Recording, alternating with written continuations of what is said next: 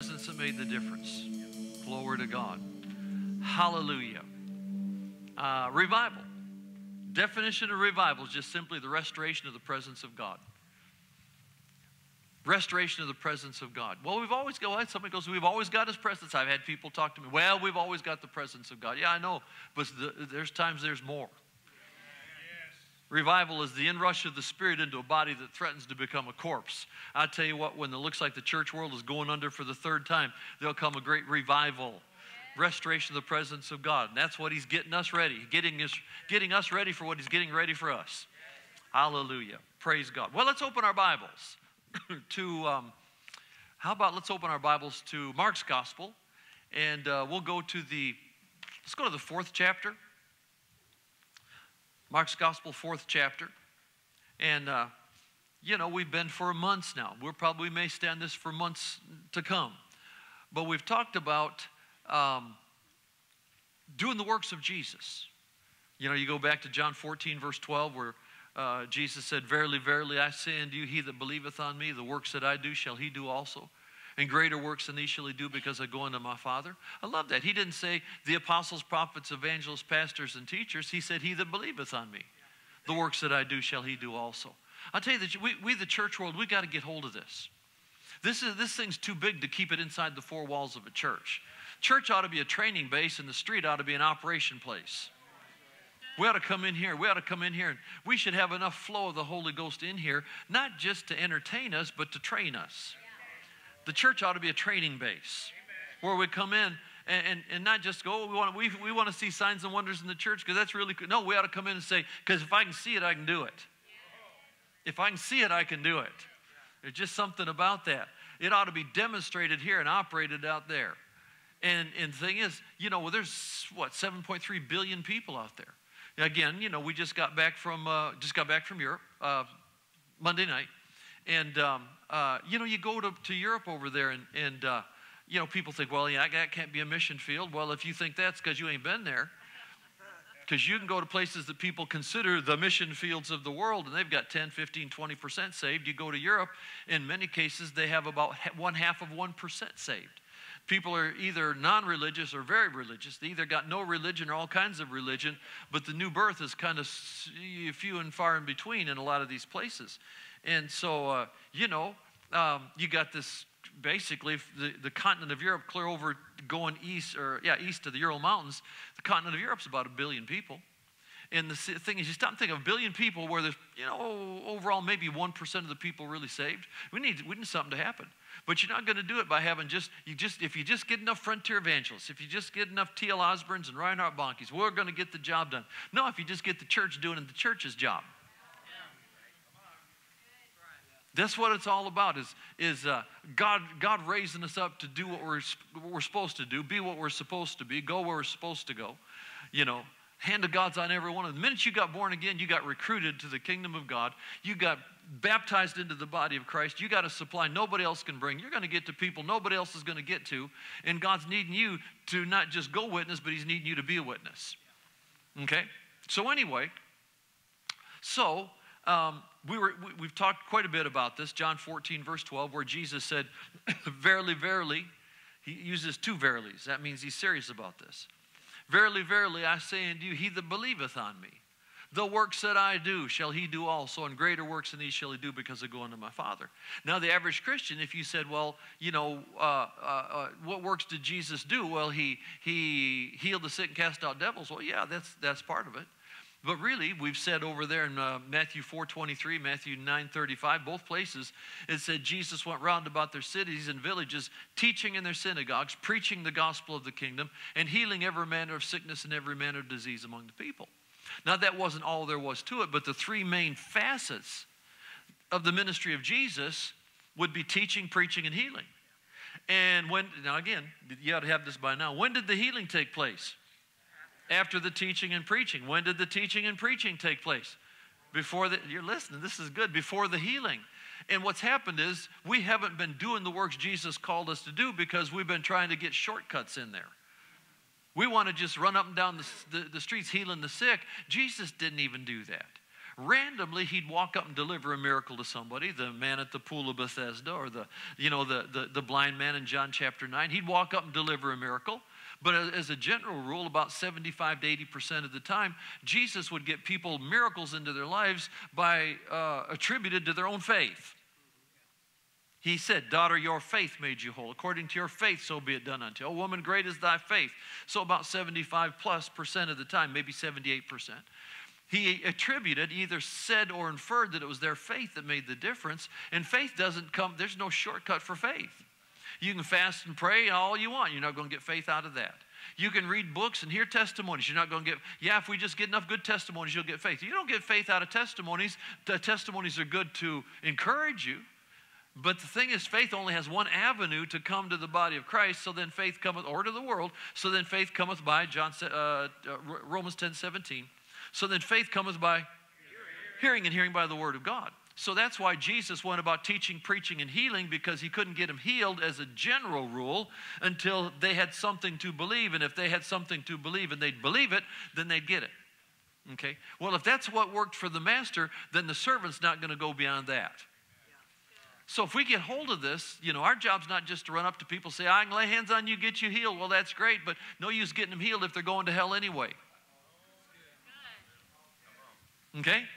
Our job's not just to get them healed. Our job's to get them into heaven. And one of the things that's going to help get them into heaven is that we have signs following us. We have supernatural calling cards.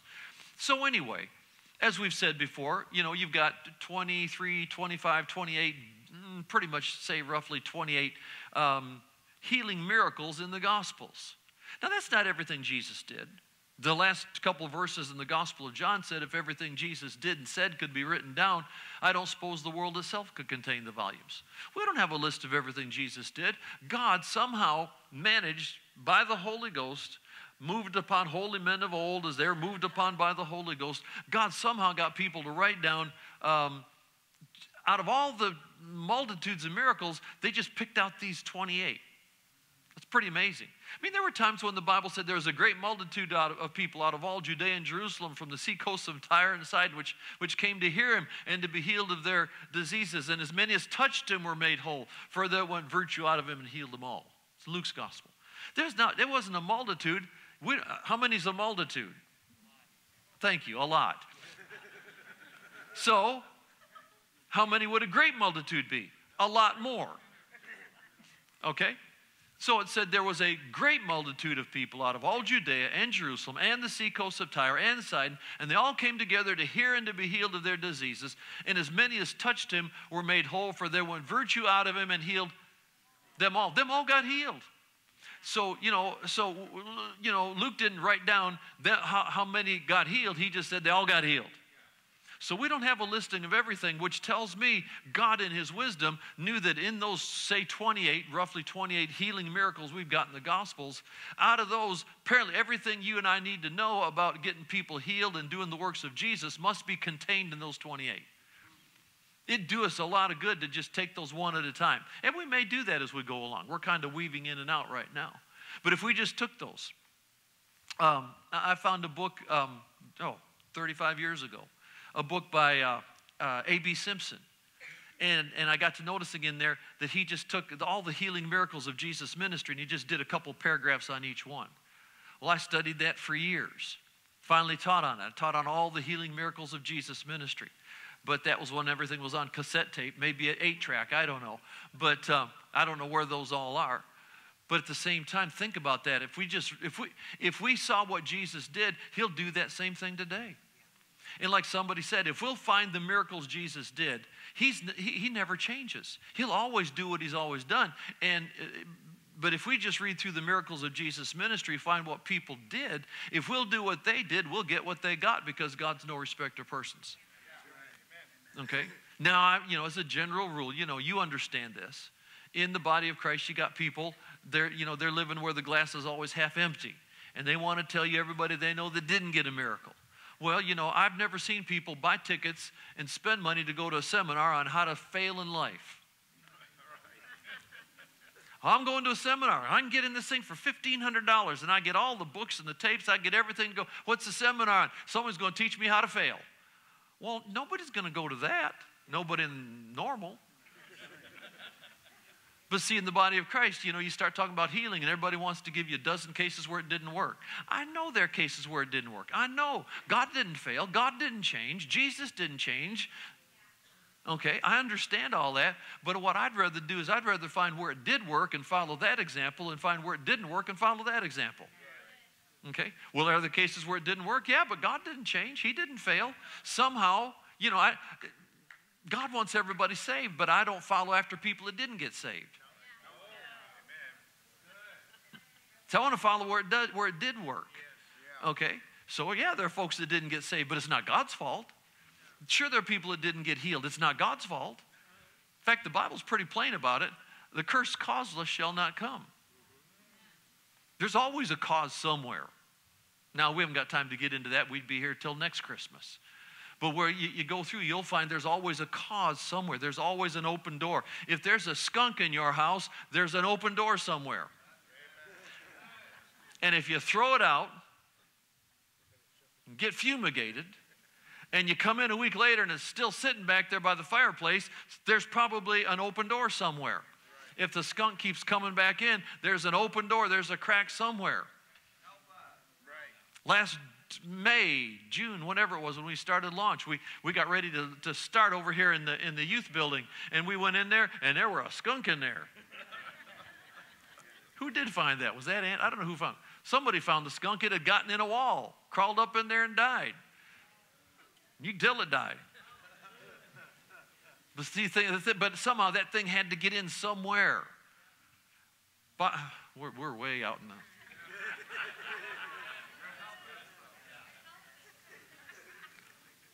The Bible says Christ has redeemed us from the curse of the law, being made a curse. I am the redeemed of the Lord. If you're born again, you are the redeemed of the Lord. Redeemed from what? Redeemed from spiritual death, eternal separation from God. Redeemed from poverty. Redeemed from every sickness and every disease known to mankind. Redeemed from the coronavirus. I got redeemed from that 2,000 years ago. Deuteronomy 28:61 said every sickness and disease not written in this book of the law is contained in the curse of the law. Galatians 3:13 said Christ has redeemed us from the curse of the law. Jesus redeemed us from coronavirus 2,000 years ago. It has no right to come near our dwelling. We are the redeemed of the Lord. We are the redeemed of the Lord. So in other words, I am redeemed from three main things: spiritual death, eternal separation from God. I'm redeemed from every sickness and disease known to mankind. I'm redeemed from the ones that weren't known to mankind. I got redeemed from the N1H1 or H1N1. I got redeemed from bird flu, swine flu, pig flu, chicken flu, anything that flew. I got redeemed from all that when Jesus went to the cross. I am the redeemed of the Lord. That stuff has no right to come near my dwelling. Yeah, but what if it comes knocking on my door? Open the door up and say, you got the wrong place. It might belong to one of those neighbors down there. I hope not, but I'm telling you one thing, it doesn't belong in my household. You might as well pack your bags, take your symptoms, and get out of here, because it does not belong in this house. The blood of Jesus is on my doorpost.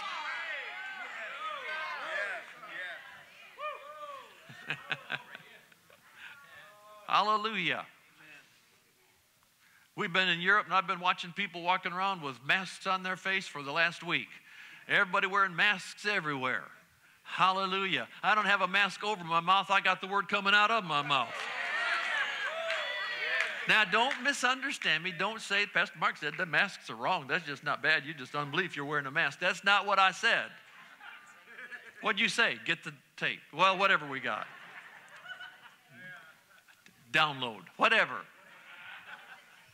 I've got to get back to my subject. I'm starting somewhere in here. Where was I? Now, Mark 4. Thank you. That's right. Mark 4. Now, doing the works of Jesus. We can't do them if we don't know what they are. Now, you're not going to know all the works of Jesus. Did you ever stop and think about it? Jesus, there were times he healed as many as touched him were made whole, for there went virtue out of him and healed them all. You notice Jesus, he didn't get everybody healed because not everybody would get healed. How do you know that? Mark 6:5, Jesus went to his own hometown, and the Bible says there he could do, not would not do, didn't say wouldn't, say it couldn't. Excuse me, there he could do no mighty work, save he laid his hands upon a few sick folk and healed them, and marveled because of their unbelief, and went round about their cities and villages teaching. Jesus went to his own hometown, couldn't get everybody healed. I've had people say, well, I'll tell you, if God's in the healing business, then you need to go clear out all the hospitals, because if God's a healer, then you ought to be able to clean the place out. Well, if Jesus couldn't clean them out, I couldn't clean them out. Amen. Well, how do you know Jesus couldn't clean them out? I was hoping you'd ask. If you go over there where Jesus went to the pool of Bethesda, okay? And there was a man that had been there 38 years. Jesus walked up to the man and said, is it your will to be healed? He said, I can't. He said, well, get up and walk anyway. And he got up and walked away. Jesus disappeared into the crowd, a multitude being in that place. Here's a great multitude of people in an ancient hospital, the pool of Bethesda. Jesus gets one man healed and walks away and disappears in the crowd. He didn't clean the place out. If he didn't, you're not going to. Now, there may be moves when you might see a whole wing cleaned out before Jesus comes back. I'd love to see somebody go through the children's wing at the cancer hospital and just clean the whole place out. I'd love to see that. Would I be shocked and surprised? Not a bit. But the bottom line is, we're not going to go beyond the master. We ought to do what he did, but we're not going to go beyond him as far as if he wasn't cleaning out hospitals, every hospital, healing every sick person, you're not going to get every sick person healed. But I'll tell you, we ought to get a whole lot more healed than what we're getting right now. So anyway, doing the works of Jesus, he went about teaching, preaching, healing. If I'm going to do the works of Jesus, that means I need to do at least two of those. The healing's great, but there's no use doing the healing if I'm not going to do some teaching and preaching along with it. See, I've got to give him something to confirm. The Lord, they went everywhere preaching the word, Mark 16. They went everywhere preaching the word, the Lord working together with them, confirming their opinions with signs following. Confirming their church traditions with signs following. No, they went everywhere preaching the word, the Lord working together with them, confirming the word with signs following. So anyway, now we're talking about doing the works of Jesus, and you know, we've got 4 gospels that show us the works of Jesus, and we've been working on that for 2,000 years now, and we haven't even scratched the surface, so we're probably not going to get through all this in between now and the rapture of the church. But yet to go back through 4th chapter of Mark's gospel. What I want to get to is the 5th chapter, but I got a sneaking suspicion we're not going to make it tonight. It says here, verse 35. If we went back here to the first part of the 4th chapter, when Jesus is talking about the parable of the sower and the seed, this is amazing. We'll get back around to this some other time. But Jesus was teaching on the parable of the sower and the seed. You get hold of what Jesus is saying in here, it'll change our lives. Okay, it'll show you how to get the word working for you. But anyway, that's another night. Now verse 35, so he's just finished that and talks about how he spoke to them in parables in verse 34. And verse 35 says, and the same day when the evening was come, he said to them, now notice it, you might want to underline that. You might want to underline it. It says, when the even was come, he said to them, he what? He what? He what? He what? I'll make sure you got it. When the even was come, he said to them, let us pass over. Let what? Do you notice he didn't say, let me go over. He didn't say, I'm going over.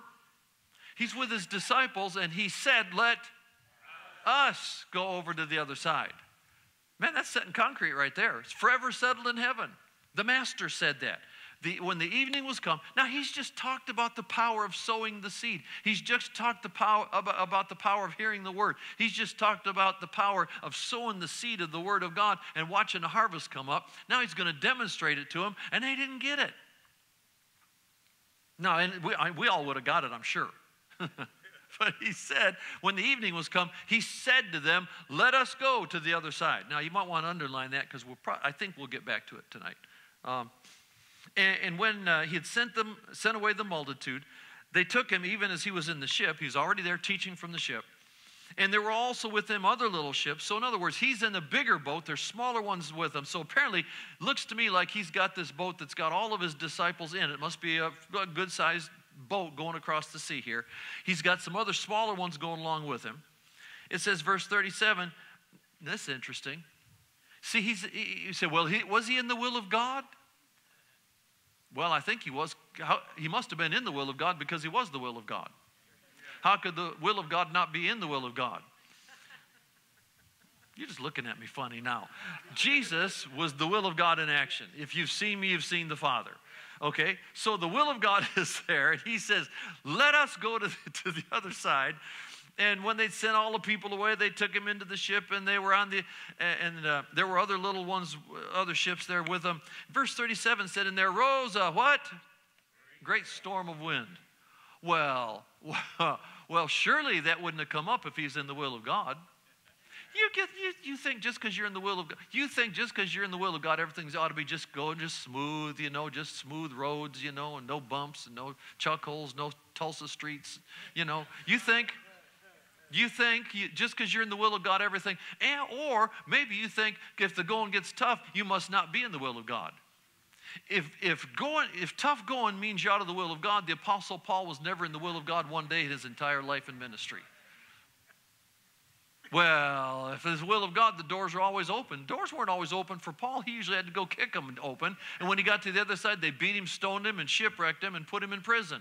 See, we get this impression that if it's the will of God, it's always going to be smooth. If it's not smooth, it's probably not the will of God. But isn't this interesting? Jesus got all of his disciples in the boat. He said, let us go to the other side. And on the way over there, that's where I started to get to a little while ago. Jesus got so many miracles. There were times everybody got healed. Did you ever stop and think about why did Jesus always get all these results, get all these miracles? Well, it's because he was the Son of God. Well, yeah, that's a great answer, but if he got all those results because he was the Son of God, then who are you? Okay?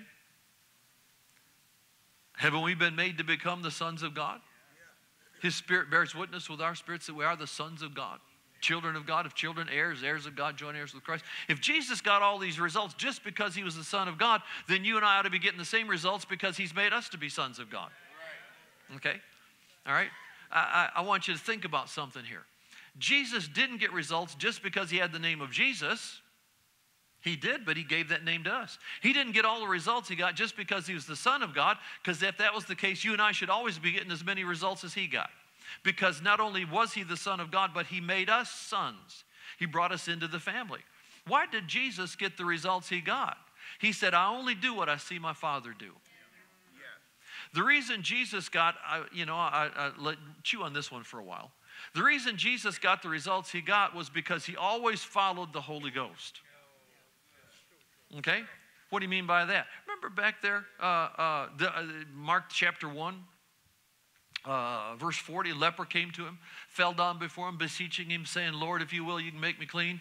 Jesus, moved with compassion, put forth his hand and touched him. You're not supposed to get that close to a healthy person. This man was close enough to Jesus for Jesus to reach out and touch him. He reached out and touched him and said, I will, be thou clean. And as soon as he had spoken, immediately the leprosy departed from him. He's cleansed. So here's a leper. And Jesus put forth his hand and touched him, saying, I will, be thou clean. Now, if he did like most Christians, he'd say, okay, now I know how to get every leper healed. You get arm's reach, you put your hands, and you say, I will, be thou clean. Now that we'd get into a leper healing format. We'd make a church doctrine out of it. This is the way. Jesus spit on somebody, got him healed. Well, now I know how to get people healed. You just go spit on everybody. That's what Jesus did. But isn't it interesting that Jesus, to get one leper healed, Jesus put his hands on him and answered a question and said, be thou clean. And the man was clean. Another place, remember the 10 lepers that came to Jesus and they cried from afar off? Jesus said, he didn't go lay hands on them. He just said, go show yourself to the priest. And as they went, they were healed. Isn't it interesting? He didn't have a format for healing lepers. He had a format for always following the Holy Ghost. But what about blind people? 2 blind men followed him into the house, crying, Master, have mercy on us. He said, you believe I'm able to do this? They said, yes, Lord. He said, put his hands on them, said, according to your faith, so be it done unto you. Instantly their eyes were open. Okay? But then you get over in John the 9th chapter, as they passed by, there was a man blind from birth. Jesus' disciples said, Master, who did sin, this man or his parents, that he's born blind? And Jesus said, neither hath this man sinned nor his parents, but that the works of God should be made manifest in him. I must work the works of him that sent me while it's still day. The night comes when no man can work. Then when he had thus, King James, when he had thus spoken, He spat on the dirt, made clay of the spittle, anointed the man's eyes, and said, go wash in the pool of Siloam. See, now, if one of us had that happen today, we'd have a dip in the pool of Siloam meeting, and you'd have to go to the Middle East. You'd have to go to Israel somewhere and get in the pond over there to get healed. But see, two blind men come, he lays hands on. Another blind man, he puts mud in his eyes. Okay? Another blind man over in Mark's gospel. Mark the 8th chapter. Over there, they bring a blind man to him. Jesus spits on his eyes. Says, look up. He looked up. He said, I see men as trees walking. He lays his hands on him again, administers more anointing. He says, look up again. The man looked up. He saw every man clearly. You got 3 cases of blind people, but every one of them, Jesus operated differently. Spit on one, put mud in another one's eyes, laid hands on the other ones. What did he do? Every time he got people healed is because he followed the leading of the Holy Ghost. Ooh, I'll tell you what. Do you know if we'd learned to follow the leading of the Holy Ghost, we'd be getting a lot better results than we're getting today. He said, I only do what I see my Father do. Everything I do pleases my Father. See, how did he do that? He spent so much time praying and waiting on God that when he got to where he needed to do something, he already had his antennas up, spiritually sensitive. Now, we haven't got time to go that direction. But anyway, where are we? Verse 37 said, there arose a great storm of wind, and the waves beat into the ship so it was now full. So the waves are coming over the top. The boat's filling up. Okay? And again, sometimes you have to just clarify this, that that wind didn't come up to teach Jesus something. I know this is here for my good. What good's it going to do? Sink the boat? No. This is here for my good. This is here to teach me. This is God's method. This is helping me. Well, how's it helping you other than getting you wet? Didn't say God sent this. In fact, I will prove that God didn't send that. You want proof? No? 2 yeses. I'm going to give it to you anyway. Because when we'll get there in a minute, but when they woke Jesus up and he got up, and what did he do? I better read it to you so you can see this. What did they do? Verse 39. And he arose and he what? What did he do? He rebuked the wind and he said to the sea, peace be still. Jesus rebuked the storm. If God was in the storm, Jesus couldn't have rebuked it. See, the 12th chapter of the book of Matthew said, any house divided against itself will not stand. If the devil comes after casting out the devil, then the devil's kingdom won't stand. In other words, if God sent the storm, Jesus could not have rebuked it because Jesus is not going to rebuke the Father. Proves right there that didn't come from heaven. That's not God teaching him. That's not God perfecting. It's not God trying to help him. It's not God working, healing his emotions and healing his innards. And that's not God doing all this stuff. It's he's in the will of God, and the devil's out trying to kill him. Right? Yep. He's in the middle of a sea, and the devil's out to kill him. But now, isn't it interesting? This is going too fast. Now, verse 35, back up. Same day when the even was come, he what? He said to them, let us pass over to the other side. When they'd sent them away, the multitude, they took him even as he was in the ship. And there were also with him other little ships. And there rose a great storm of wind. And the waves beat into the ship so that it was now full. And he was in the hinder part of the ship, fasting and praying, and in deep intercession and travail. And sometimes we need to be real. Sometimes we just need to get real with ourselves and think that the whole weight of the kingdom of God does not rest on our shoulders. Oh, yeah. Don't take yourself so seriously. Now, you know what I'm talking about. Sometimes we think it all hinges on me. Well, if me doesn't do something, God's got 100,000 more me's that'll step up to the plate. When Judas fell by transgression, God just drew straws and pulled out another guy, put Matthias in place. Somebody doesn't obey, he's got another one. I don't know, but somebody said that someone asked Sister Catherine Kuhlman, how did God choose you? Well, now again, I wasn't there. If this is wrong, forgive me. It's just what I heard. But somebody said to Catherine Kuhlman, why did God choose you? Well, she said, well, he didn't really choose me. She said he asked 7 other men to do it, and they didn't obey, so he picked me. Is that what she said? Did I get that right? How do you know?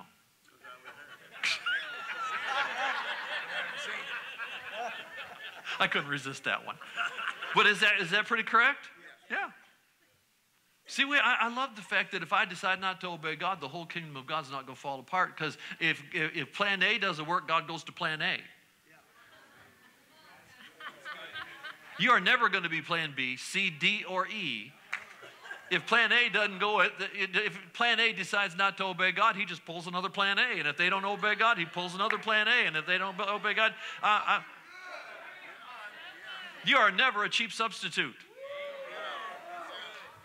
How many people did God ask to go pray in Europe? I don't know, but I'm just glad he got to me. Hallelujah.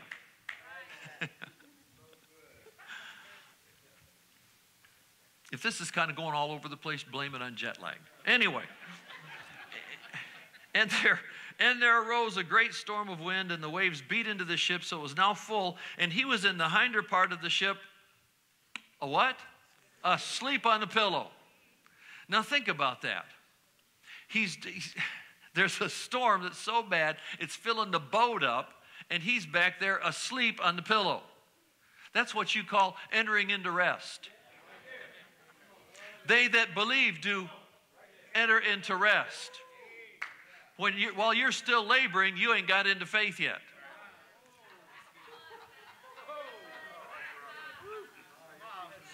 He that believes enters into rest. If you haven't entered into rest, keep working on your believers. So pump so much word down on the inside that you can't help but believe God. And once you step out of works over into faith, once you step into faith, you quit working, you step into a place called faith, and it doesn't matter how many storms are going on around you, you just lean back in the pillow and you sleep like a log. I started to say sleep like a baby, but I hear they wake up all the time. And that's so anyway, he was in the hinder part of the ship, asleep on a pillow. This isn't even the miracle we're trying to get to. We're just leading up to it. He was in the hinder part of the ship, asleep on the pillow. Now, isn't it interesting? He wasn't laboring over this. He wasn't concerned about it. Do you know why he wasn't concerned about it?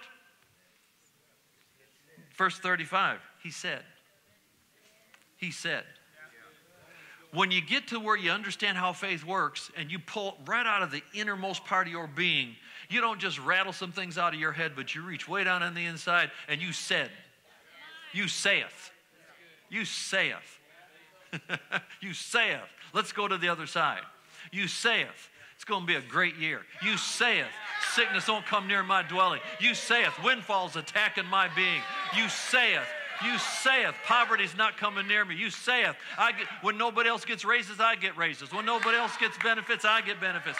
You saith, I'm walking in health all the days of my life. I'll run my race with patience and I'll finish my course with joy. With long life, he'll satisfy me and he'll show me his salvation. I saith. I saith it. Do you know why Jesus could go to sleep in the middle of a storm? Because he said, let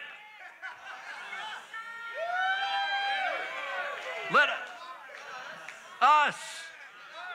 I tell you, in the middle of a storm, you find one person in faith and then just rally everybody around him. The world's looking for somebody that's got some answers. And when you get that working for you, people will rattle around you and the blessings will just spill over on them. He said it. That's why he could go to sleep when the boat's filling up. Now notice, the disciples, these are his chosen few. And they wake him. They woke him up. I'd like that kind of faith working in me where the wind's blowing, the waves are beating on the boat's filling up with water, the boat's rocking in the middle of the storm. I'm drenched, I'm soaked, I'm laying on a pillow, I'm so asleep that my friend's got to come shake me and wake me up.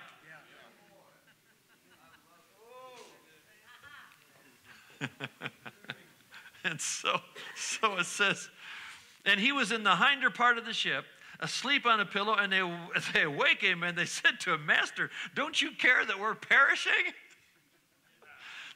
Those are the disciples you want hanging around you.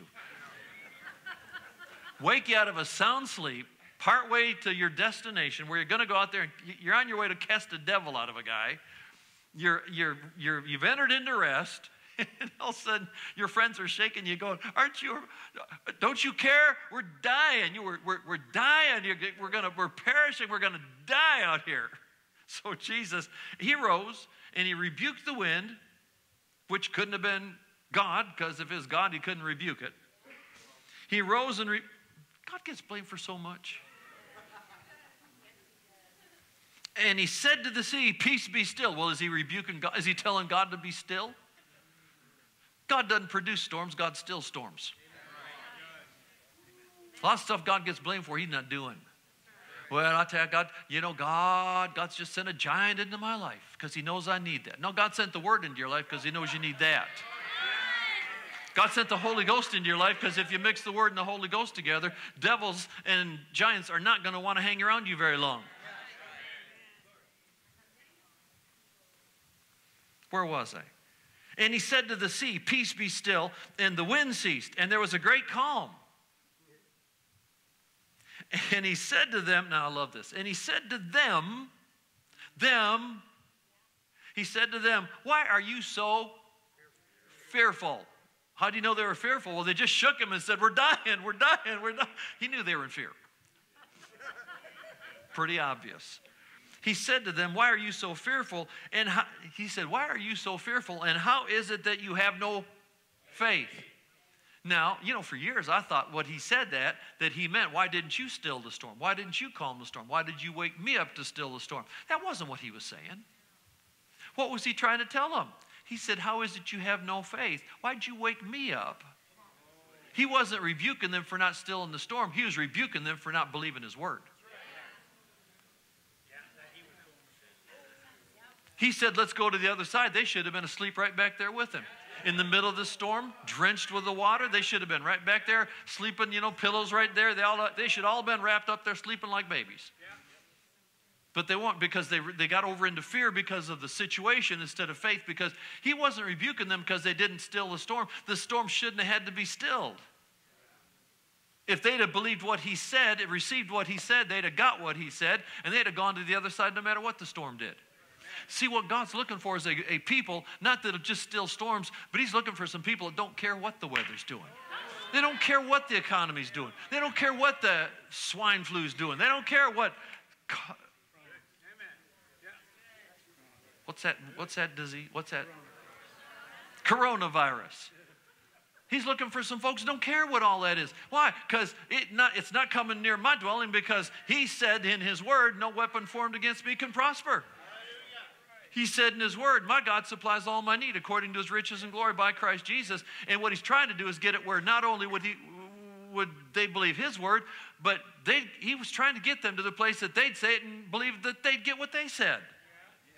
Because that's the God kind of faith. Mark 11 chapter, right around verse 22. That's the kind of faith God put on the inside of us. Not just that we believe only what God said, but when we put it in our lips, we can believe what we say will come to pass.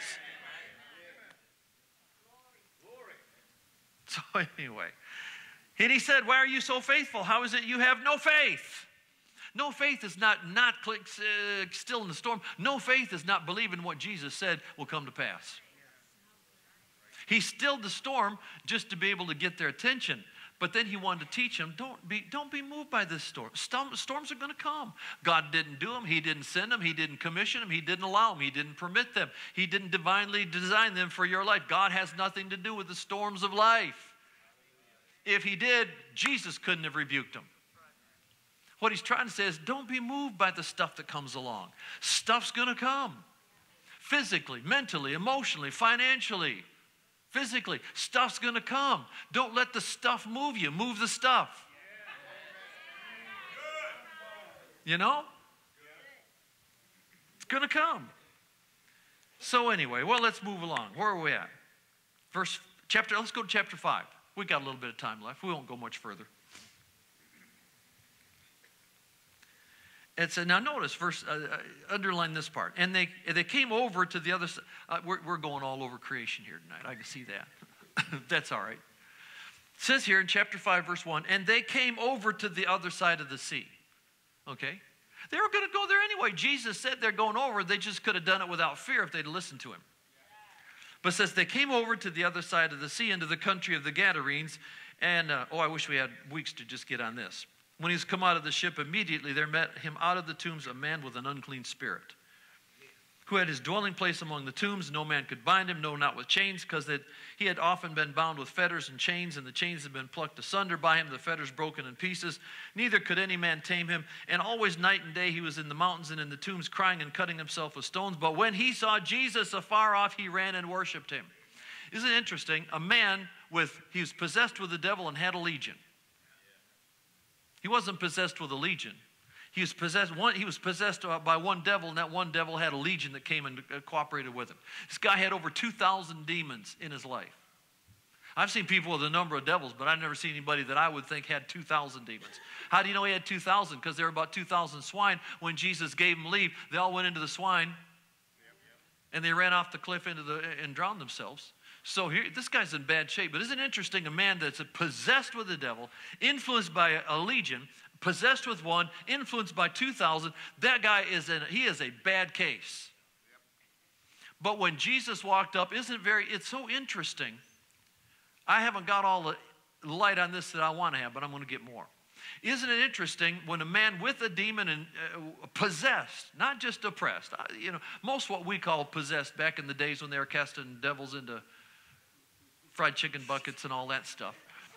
If you missed that, you can count yourself blessed. But anyway, when all that's going on, anyway. Here's this man nobody can tame him.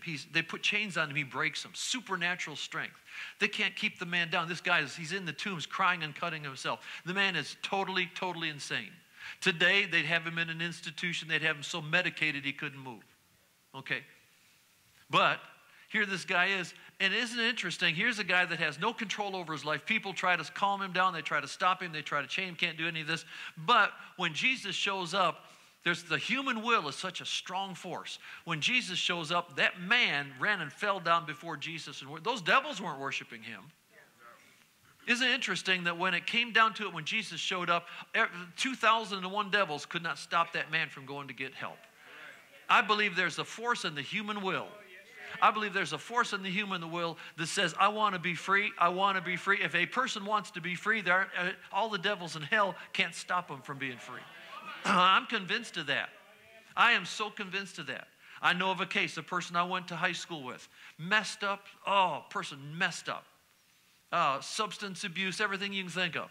But I tell you what, somebody took the gospel to him, and instantly, every devil left their life. Instantly, they were born again. Instantly, they made Jesus Lord of their life. Instantly changed. Threw away their booze, threw away the drugs, threw away the cigarettes, threw everything away instantly, never did go back to it. Instantly, here's a person so demonized that nobody could help him. Not as crazy as this person, but so demonized. But when somebody brought the gospel, all the devils in hell couldn't stop this person from being born again. The power of the human will. When people get to where they want to be free, they will be free. You just got to get the want to kicked into high gear. So anyway, but the part, let's keep moving here. Chapter 5, verse 1 says, and they came over into the other side of the sea. Now, we're not going to go into all this, but you see this whole situation where Jesus cast the devil out of this guy, cast the devils out. Verse 13, Jesus gave them leave, and the unclean spirits went out, entered into the swine, and the herd ran violently down a steep place into the sea. And there were about 2,000, and they were choked in the sea. And they that fed the swine fled and told it in the city and in the country, and they went out to see what it was that was done, and they came to Jesus to see him that was possessed with the devil, and had the legion sitting and clothed and in his right mind. They were afraid. Isn't that amazing? When they saw the guy normal, they were afraid. They weren't afraid when he had 2,000 demons and he was running around there, crying and cutting himself and screaming. And they weren't afraid of him then. When he got set free, they were afraid of him. I had a lot of folks they liked me the way I was before I met Jesus. Afterward, they would not come near me. I went to my first class reunion, and all my friends, they wouldn't come near me. That's right, wasn't it? They had to go out in the parking lot and get high. Then they came back, and then they're really brave. But I tell you what, they weren't afraid of me back in the old life. But I tell you, when I got Jesus in me, they got afraid. But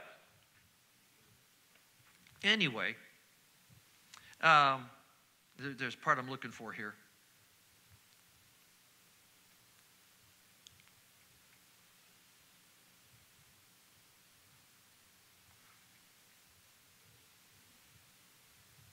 Okay, verse 21. After this man is set free, isn't it interesting? Verse 21 says, and when Jesus was passed over again by ship to the other side. I saw this a number of years ago. I was looking at this, and this is when I got a real insight into the fact that money doesn't bother God. Okay, now he doesn't want you to be ridiculous. Don't misunderstand me. But money doesn't bother. What am I saying? What I'm saying is Jesus, now if you back up, remember chapter 5, verse, I think it was verse 1, and they came over unto the other side of the sea. Jesus took his whole staff.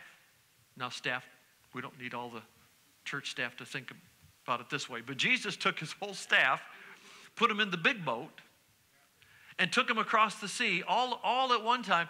He took his whole staff on an overseas trip.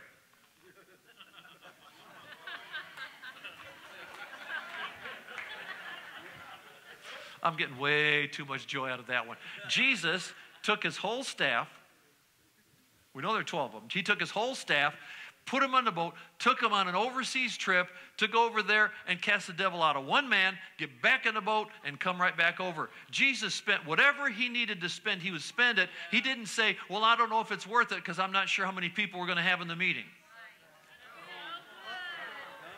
He didn't say, I'm not taking a boat over there. We might not have 1,000 people show up at the service. We might not have the stadium filled with people. We might just find one old crazy up demon-possessed guy and get one. Isn't it interesting? Jesus invested money to take his whole staff to go over and get one man set free, and then came back over. And what I'm saying is God dealt with me a long time ago. And you wouldn't know this, but I'm kind of a cheapskate.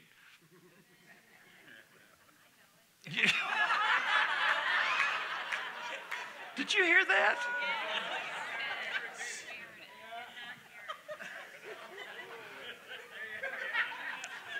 You can ask my sister. I was the family banker. Anytime they needed to pay the paper boy, they'd come see me. I was the one. I've had people say, I've had people used to accuse me of having my mattresses stuffed with money. I just started agreeing with them. I used to have friends say, he's got so much money, he's got his mattresses stuffed. Well, I didn't, but I started agreeing with him. Well, anyway. I don't, by the way. But, so God had to really work me over at times to realize that he's more interested in souls than he is dollars. Jesus would have come and redeemed one person. If there was only one on earth, Jesus would have come and paid the price to redeem. He'd have paid the price to die for one person if there's only one. If Jesus would have died for one, then God will spend anything to reach one. God had to really work me over a long time ago where I wasn't thinking the numbers thing. Well, is it worth it for the numbers? It's only going to be this, only going to be that. God's not concerned about the numbers. He's concerned about what am I telling you to do. Because God would invest an overseas trip into the whole staff of Jesus to go cast the devil out of one man. But if you'll notice, got that one man saved, and he went and started preaching that everywhere he went. Turned him into an evangelist. But anyway, I got to get stopped here. We've gone long enough. But next week, we'll get to where we were headed with this.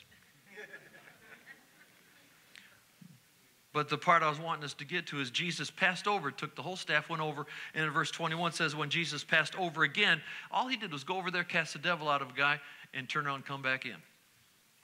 God will invest anything in one. If you're the only one lost, if you're the only person on earth, if you're the only person on your way to hell, Jesus would have paid any price to reach you. Okay? And I know sometimes we think about missions and we think, well, this one's getting thousands and this one's getting millions and this one's getting tens of millions. Well, what about the guy that's going over there and just one at a time? What if somebody's on the streets over there getting Muslims born again and telling them about Jesus? It's he's not bothered by the numbers, and so he's not bothered by the dollars. I tell you, he'll invest anything to reach people if we're willing to spend it to do that. Hallelujah. Well, I got to get stopped here. I have no idea where we've been, so I don't know where we're going.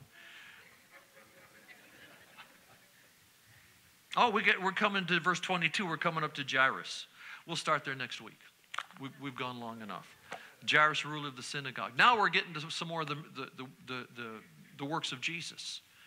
Jairus, ruler of the synagogue. His daughter came up there. He said, my little girl's at the point of death. Come lay your hands on her. She'll live and be healed. But if you notice what he do, he said it. He said it. He said it. I'll tell you, as we get hold of that, the power of our words.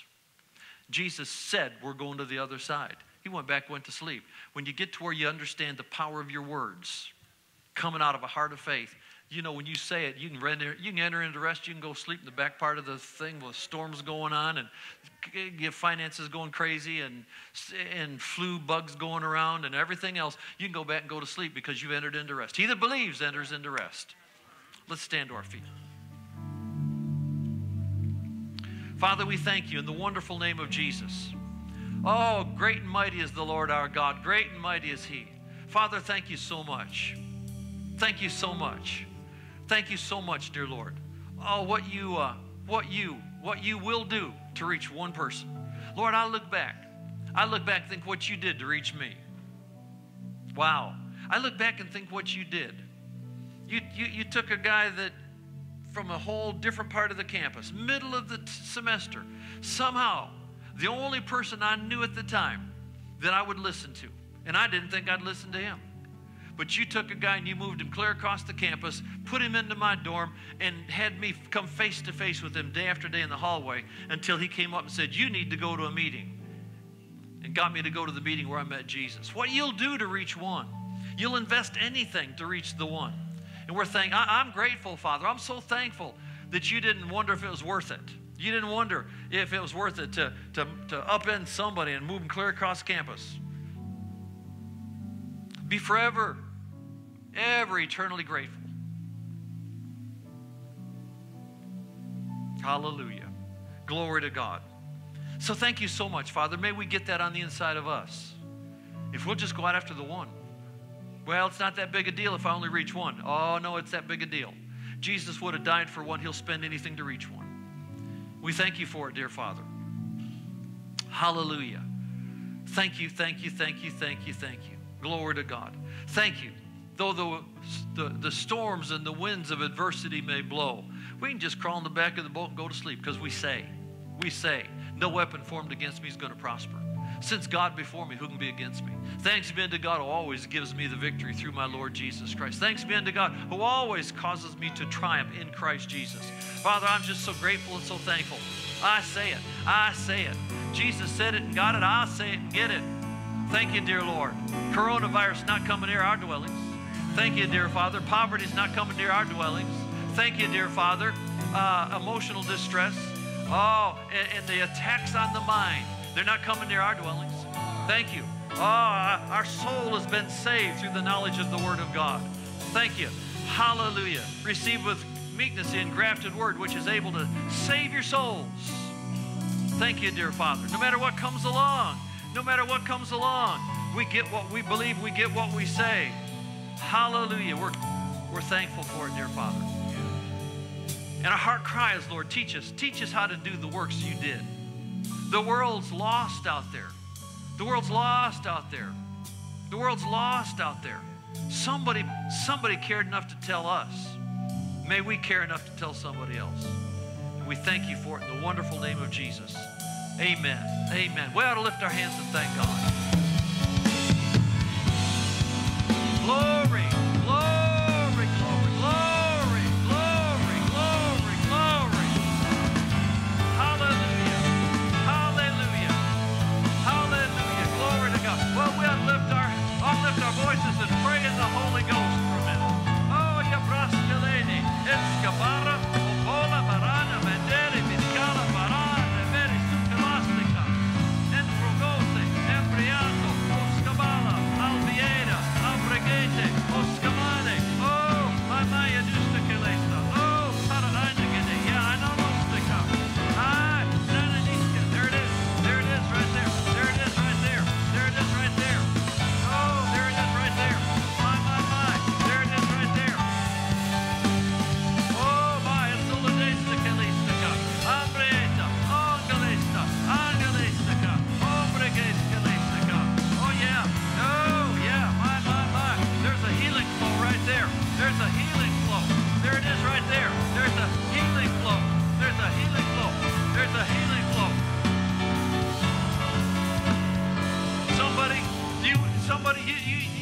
folks wouldn't know it. You got so good at covering it up. What you'd call the faith walk. But your mind's been tormented. Your mind has been tormented. When you're asleep at night, you wake up, your mind's been tormented. When you're off by yourself, your mind's been tormented. In the name of the Lord Jesus Christ of Nazareth, I take authority over that thing. I break the power of that over your mind. I loose you and I let you go, and I command you to go free from that. No more, no more, no more. And if it tries to come back, you need to say, no more, no more, no more. Not because Pastor Mark said it, but because I said it. And you'll have what you say. Oh my, there's somebody here. Your heart's been just going bonkers. Your heart has been from racing to almost not beating at all. It doesn't just pound at times. It just goes from racing to you wonder if the thing's going to stop. And sometimes it seems like it has. It's gone up and down and back and forth. And I don't have to pray for you. Power of God's coming on you right now. Whatever that is, whoever you are, in the name of Jesus, if I was you, I'd put my hand on my chest and say, I take that right now in Jesus' name. I am free in the name of Jesus Christ. And then there's the same thing with blood pressure. It's another person. It's another person. Your blood pressure's been going up and down and up and down and up and down, and you've been watching it. You've been putting one of those cuffs on, and you've been watching it. And it almost scares you because it skyrockets 1 minute, and then it tanks the next, and you've been chasing that and chasing that and chasing that. Well, in the name of Jesus, I speak to the very source of that problem. I command you to be free in the name. Free in the name. Free in the name. Glory to God. Hallelujah. Well, now there's healings going on everywhere. All over here. If you need something, just reach your hands up, take it. I take my healing. I take my healing. I say I got it. I say I've got it. I say I've got it. I say I've got it. I got it. I've got it. I've got it. I've got it. It's mine. It's mine. It's mine. Yeah. Oh, yeah. Yeah. Yes.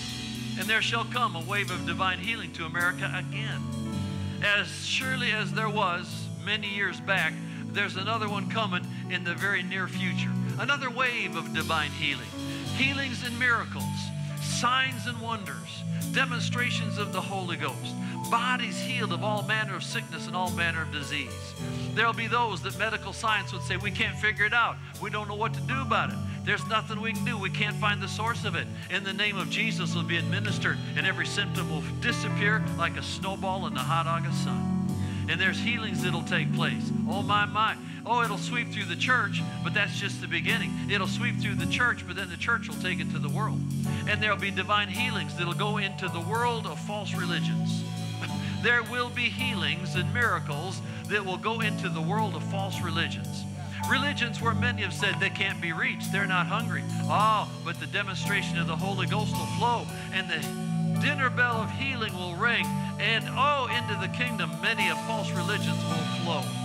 So you can just watch and pray, which is what we can do today, but you watch in the days, weeks, months, and even years to come, church going to rise up, and in the supernatural going to run. Oh yeah, living in a day when the Holy Ghost has been closeted and locked away for the sake of numbers. But oh, the day's coming when the church will grow and increase in numbers because of the freedom of the Holy Ghost to demonstrate and manifest. He will come out of that. He will come out of that place he's been locked up in. He will come out of that place where he's been shut into. And the Spirit of God will flow. He will take charge of the church again. And the power of heaven, the church will come to know. The powers of the world to come will flow through the body of Christ. And oh, the things we've heard about before we'll experience through our own lives. So there's nothing left to do but pray, rejoice, and be glad, because we're moving into some things we never before have seen or had. Hallelujah. Glory to God.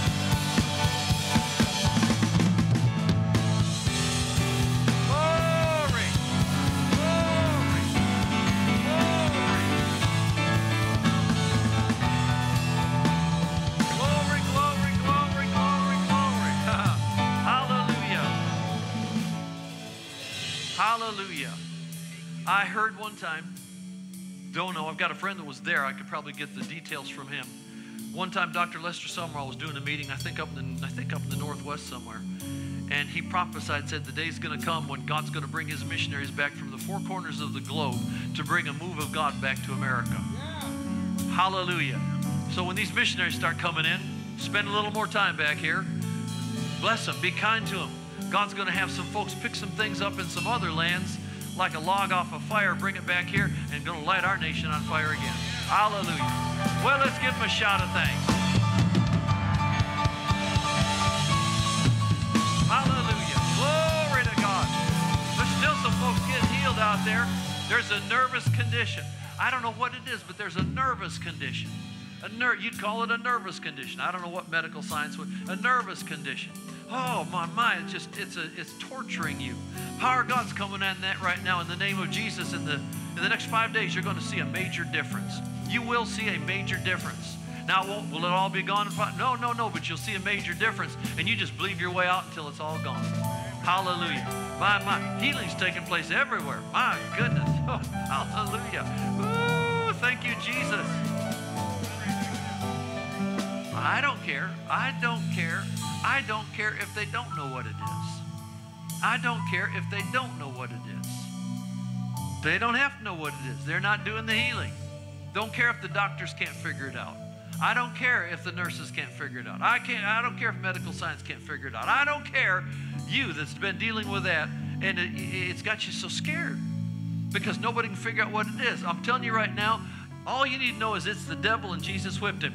All you need to know is Jesus conquered that and he healed you 2,000 years ago. Stop worrying about what is going on and start rejoicing for what you know belongs to you. Rejoice and be glad. Shout the victory. Hallelujah.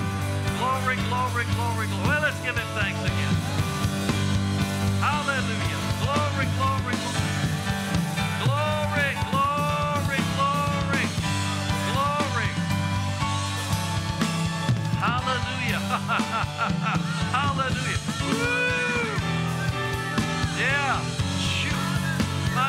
Spiritual gifts. Spiritual gifts. Spiritual gifts. Spiritual gifts. Powers of the age to come. Spiritual gifts. Hallelujah. Spiritual gifts. Spiritual gifts. Spiritual gifts. Start out like a trickle, end up like a stream. Oh! Turn into a flood, then it'd be like living in a dream. Hallelujah. Glory. Glory. Yeah, I got that. I got it. Hallelujah. Thank you, Lord. Hallelujah. Praise God. Well, thank God for the Holy Ghost. Where would we be without him? Lost. Glory to God. You got anything? Hallelujah. Somebody needs to close this. Hallelujah. I got to shout. Oh, yeah. Come on. There you go. Hallelujah.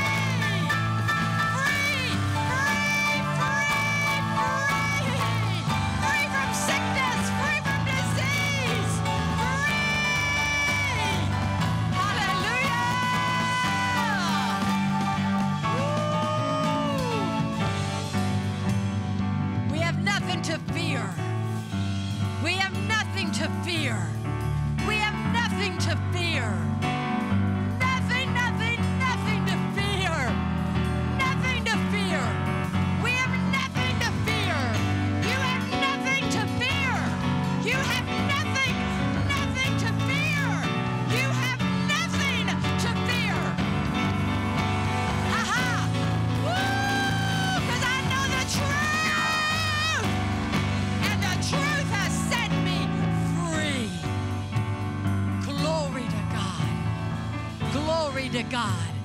Glory to God. Be careful what you hear. Be careful what you hear.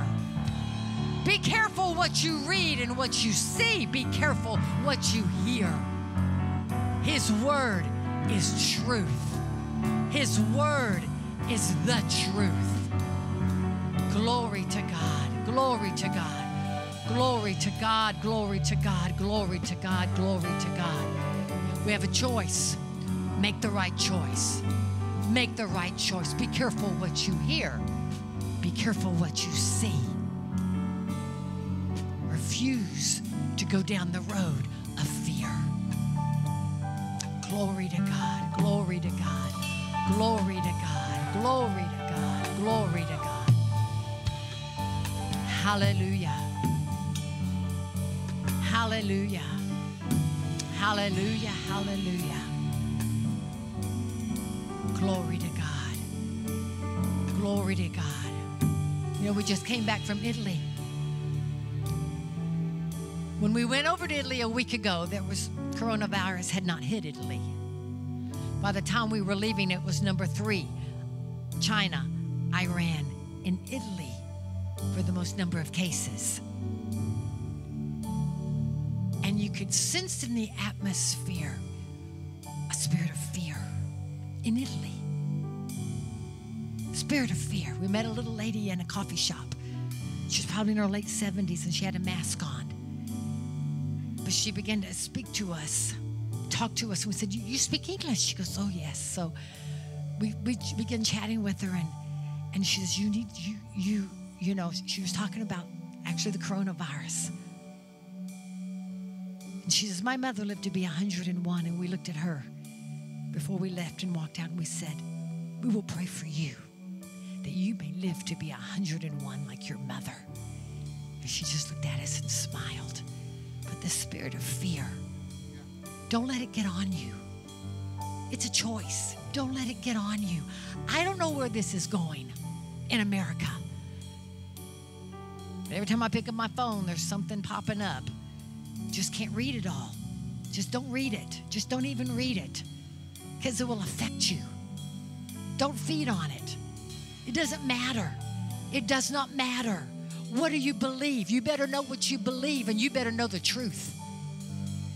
I'll say that again. You better know what you believe, and you better know the truth.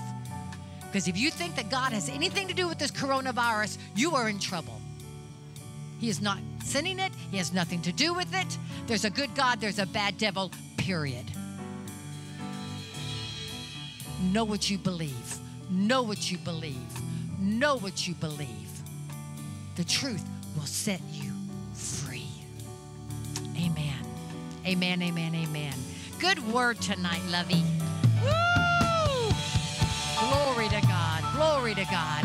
Hey, just one announcement. It's just a reminder for young adults. Young adults. You a young adult? You can be, Pastor Mark says he is. I am too. Hey, single or married, doesn't matter. But Friday night, you're having what they call Real Talk. It's over in the youth building.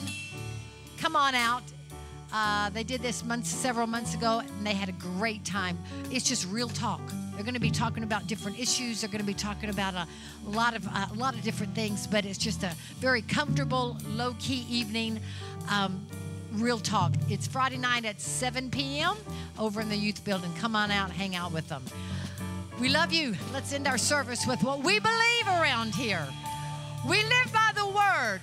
We're led by the Spirit, and we love the world. Hey, and we love you.